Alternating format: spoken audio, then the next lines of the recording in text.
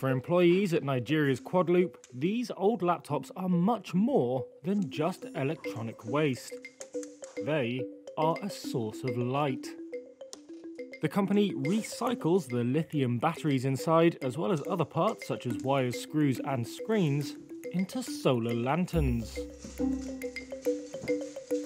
Quadloop founder Dozie Aguelo says there is a market for locally produced, affordable electronics in Nigeria, but that many of the components are not available. We notice that yes, there's a market for this, and if we leverage electronic waste, we're going to cut down the cost of production as well as cost of sales. That's why we started building, and that's what brought us to where we are today.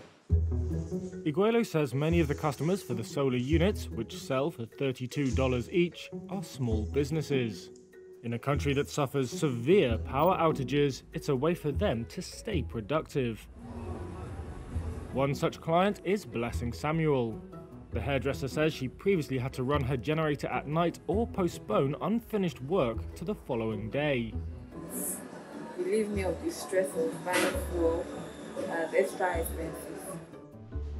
Aguelo says there is a pressing need for cheaper devices in Africa's most populous country. As well as small businesses, his target market includes local community hospitals.